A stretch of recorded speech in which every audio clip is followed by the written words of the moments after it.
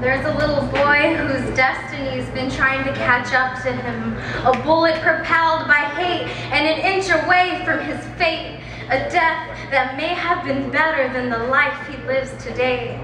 From a lineage of drug addicts and dropouts, it's in his DNA. It's all he knows, born to ignorance and pain. He hands over his bike and games to keep their apartment, handing over their food stamp card to strangers while he takes cash in return. This card meant to buy food to feed his starving brothers and sisters, but it's used to keep the lights on, despite the fact that hope has been gone for many years. Despair etched into the crevices of their brains. His brothers and sisters are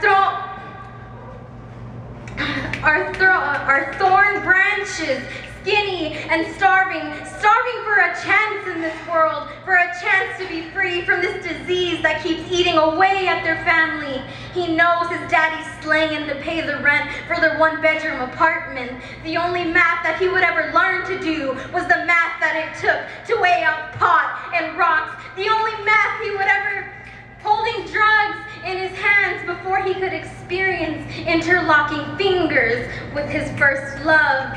Through destiny, this would become his love, when all he really needed was a revolution. Packaging drugs in baggies like Christmas presents he would never receive. He's the one finding druggies all hours of the night at his door, tweaking for more. He's so sick of it.